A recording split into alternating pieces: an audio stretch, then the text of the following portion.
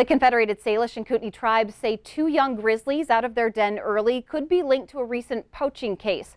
Wildlife experts believe the cubs are the offspring of a female grizzly shot and killed last fall.